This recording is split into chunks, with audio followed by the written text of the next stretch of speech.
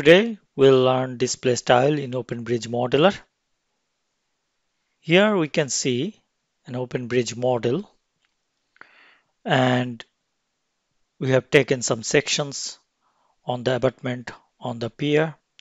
If we come onto the model area, we can see this is the default model, which is design model, and then you have drawing model and sheet model. If we see here PR1, which is a drawing model, and we know that this is referenced into a sheet model.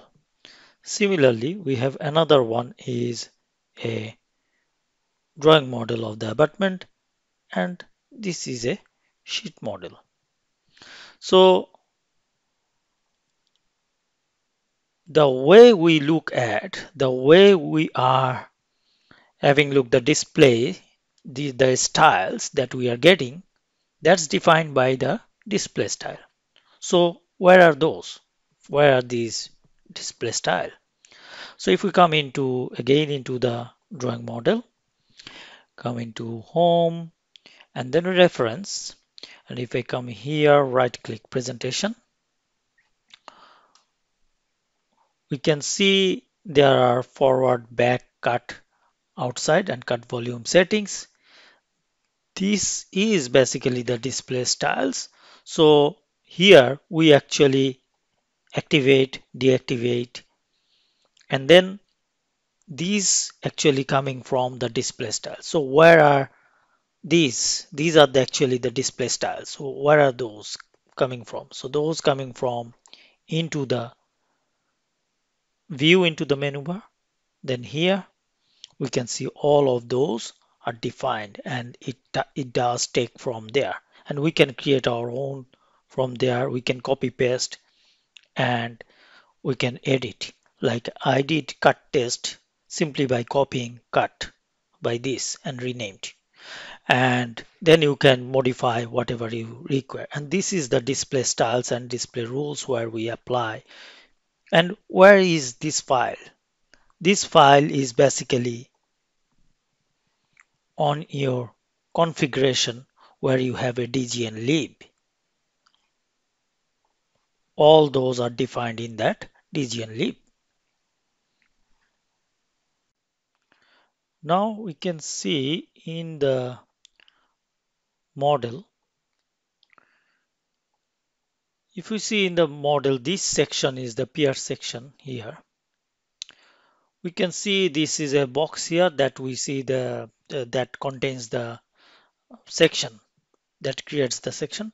So up and on every side we have a sort of clipping knob that we can move around. We can increase or we can decrease, whatever. And if you see on the center there is an arrow.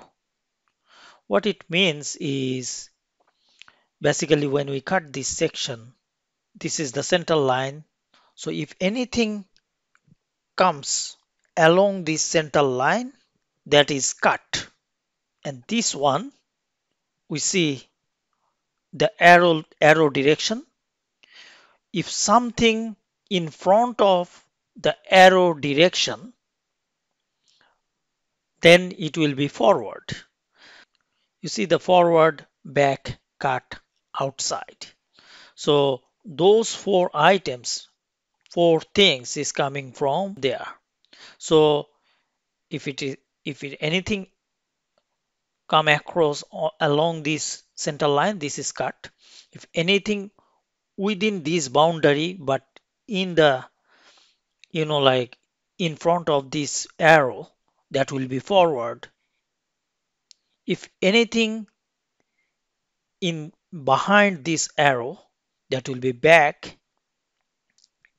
Anything beyond this box outside there, that's beyond.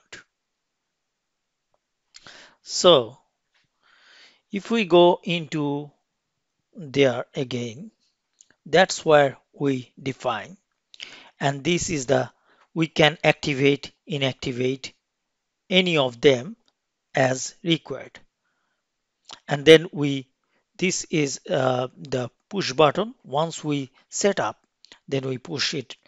We set that one, and this um, appears onto our models.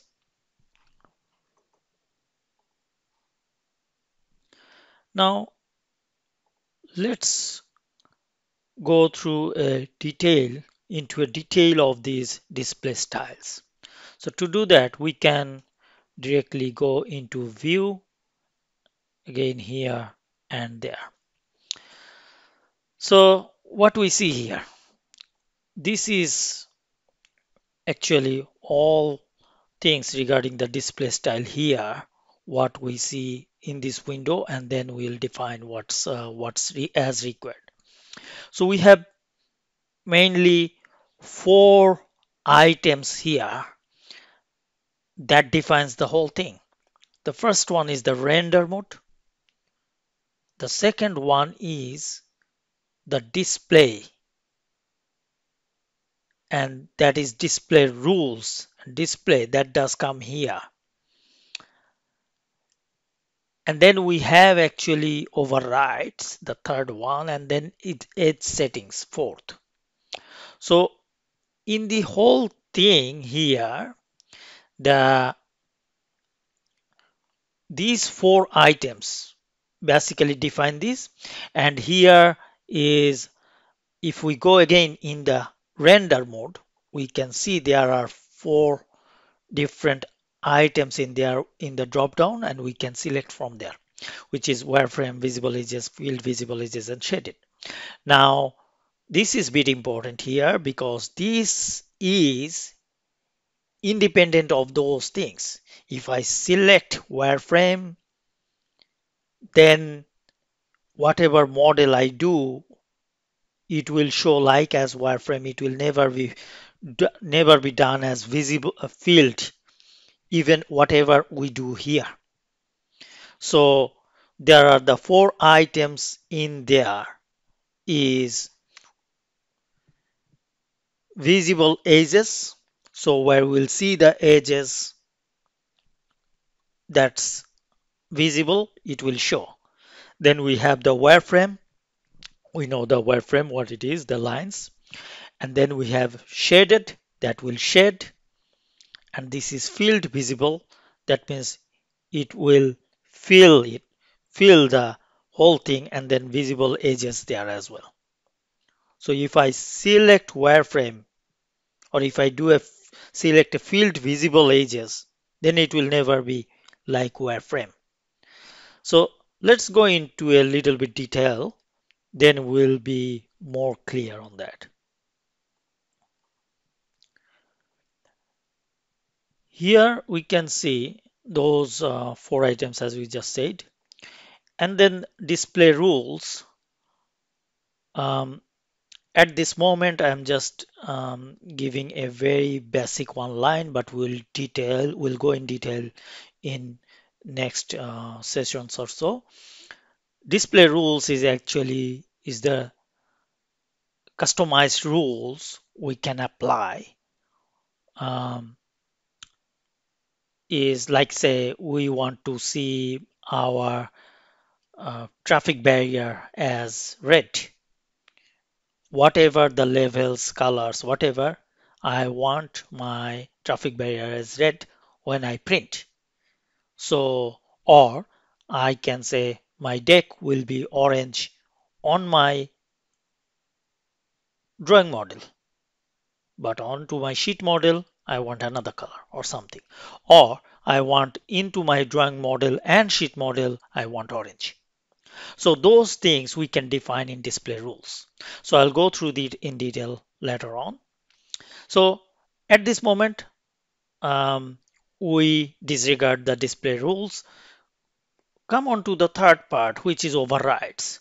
Actually, the name implies it means overrides. Overrides is override the levels elements defined in the configuration. What it means is if I select here and put those data here, colors and those things, whatever I have defined in my configuration as a level, they will not appear. It will appear whatever I define here. And it means override has more power than the levels we have defined in the configuration itself, in the elements and those uh, parameters in there. So, and then we have the edge settings. At this moment, we just need to remember that edge setting has more power than overrides. It takes precedence over overrides, and overrides takes precedence over the levels.